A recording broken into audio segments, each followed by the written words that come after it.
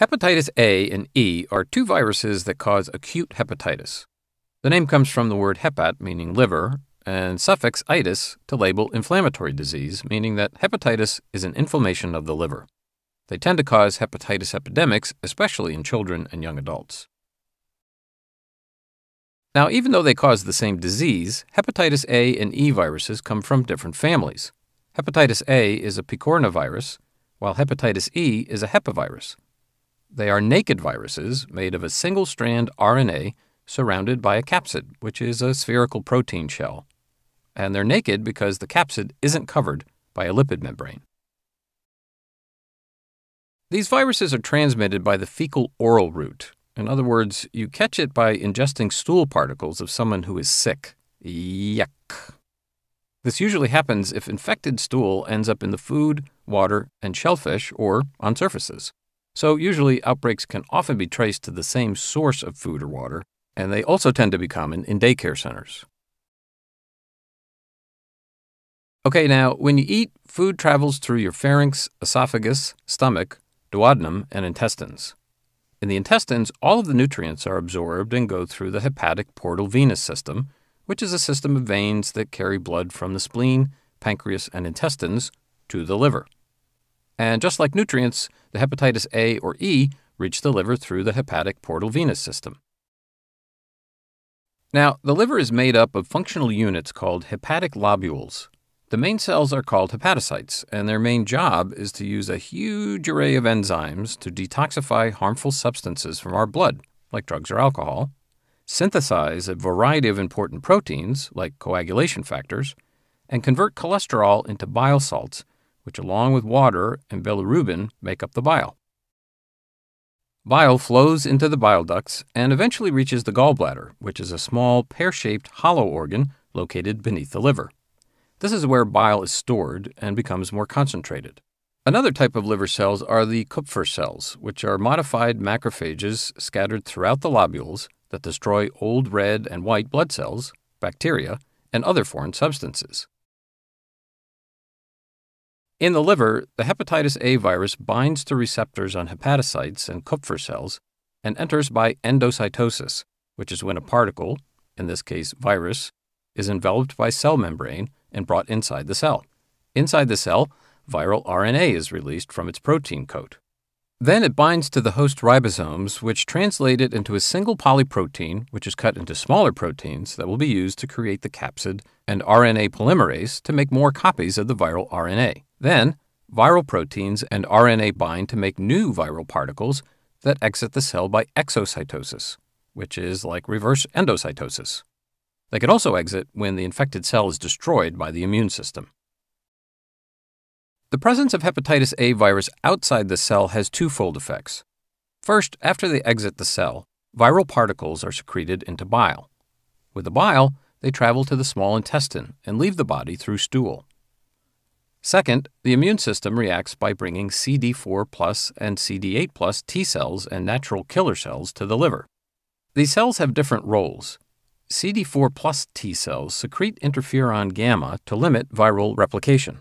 CD8 plus T cells, also known as cytotoxic T cells, along with natural killer cells, eliminate infected hepatocytes and Kupffer cells, mostly by inducing programmed cell death called apoptosis. This results in liver damage. On a liver biopsy, liver damage translates as ballooning hepatocytes, which are about to enter apoptosis, and Councilman bodies, which are shriveled, dying hepatocytes, and there's also monocyte infiltration. Okay, now finally, the immune system secretes antibodies against the virus. Specifically, B cells create IgM antibodies first and IgG antibodies later. These antibodies provide lifelong protection against reinfection and are used to diagnose the disease. And just a quick note, while the hepatitis E virus life cycle is still unknown, it's thought to be similar to that of hepatitis A. Okay, now symptoms of hepatitis usually appear 15 to 50 days after infection with the hepatitis A virus and after around 40 days for hepatitis E. Nonspecific symptoms include fever, fatigue, loss of appetite, nausea, vomiting, and abdominal pain. Specific symptoms are related to liver damage. When hepatocytes are destroyed, Bilirubin with bile salts are released into the bloodstream and impregnate the tissues, causing jaundice, which is a yellowish pigmentation of the skin, mucosa, and whites of the eyes, while the bile salts in the skin cause itching.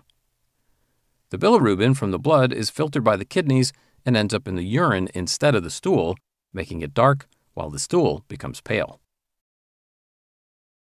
The disease usually lasts 2 to 4 weeks, and most of the infected individuals completely recover.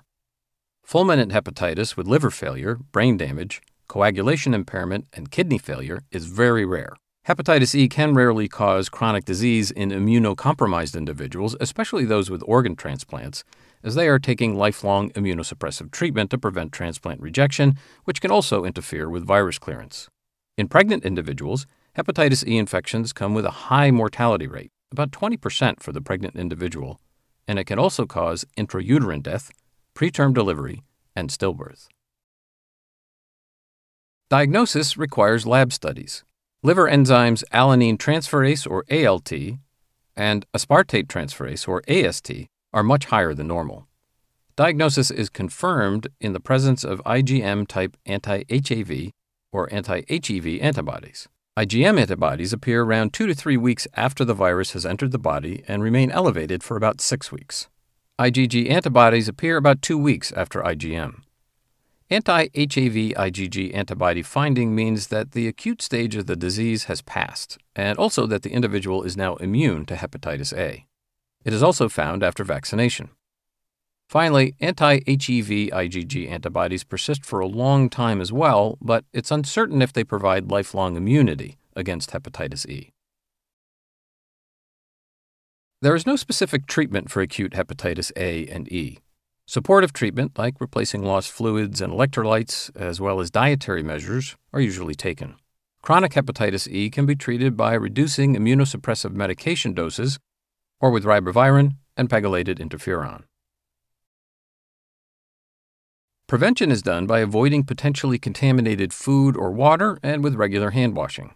There's also an inactivated vaccine against hepatitis A, which is given in 2 doses and protects against hepatitis A for up to 20 years. Alternatively, if unvaccinated individuals have been exposed to hepatitis A, immune serum globulin can be given to prevent illness. All right, as a quick recap, hepatitis A and E are RNA viruses transmitted by fecal-oral route through contaminated water, food, or dirty hands that usually cause acute hepatitis. They infect hepatocytes and Kupffer cells, and the immune system destroys infected cells, causing liver damage. Symptoms include fever, fatigue, loss of appetite, nausea, vomiting, abdominal pain, dark urine and pale stools, and jaundice. Hepatitis E is especially dangerous to pregnant individuals. Treatment is usually supportive and dietary. Both can be prevented by avoiding potentially contaminated food, water, and through regular hand washing. Hepatitis A can be prevented through vaccination or immune serum globulin.